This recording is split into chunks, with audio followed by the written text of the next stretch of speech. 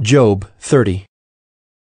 But now they laugh at me, men who are younger than I, whose fathers I would have disdained to set with the dogs of my flock.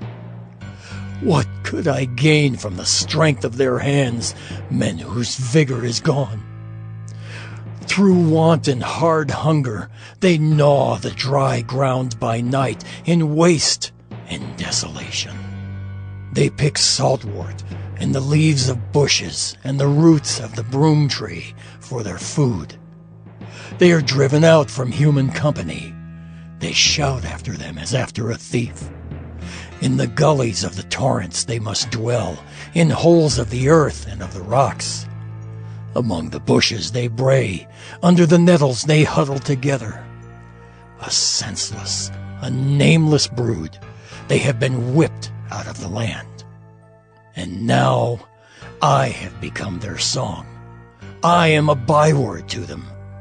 They abhor me. They keep aloof from me. They do not hesitate to spit at the sight of me. Because God has loosed my cord and humbled me, they have cast off restraint in my presence.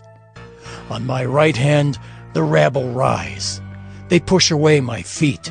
They cast up against me their ways of destruction. They break up my path. They promote my calamity. They need no one to help them. As through a wide breach they come. Amid the crash they roll on. Terrors are turned upon me. My honor is pursued as by the wind, and my prosperity has passed away like a cloud.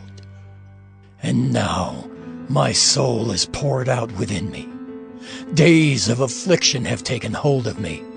The night racks my bones, and the pain that gnaws me takes no rest. With great force my garment is disfigured. It binds me about like the collar of my tunic. God has cast me into the mire, and I have become like dust and ashes. I cry to you for help, and you do not answer me.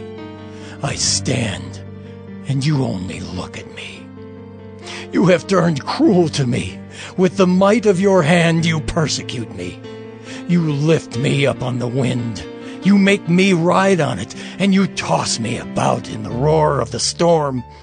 For I know that you will bring me to death and to the house appointed for all living. Yet does not one in a heap of ruins stretch out his hand and in his disaster cry for help? Did not I weep for him whose day was hard? Was not my soul grieved for the needy? But when I hoped for good, evil came, and when I waited for light, darkness came. My inward parts are in turmoil and never still. Days of affliction come to meet me. I go about darkened, but not by the sun. I stand up in the assembly and cry for help. I am a brother of jackals and a companion of ostriches. My skin turns black and falls from me, and my bones burn with heat. My lyre is turned to mourning, and my pipe to the voice of those who weep.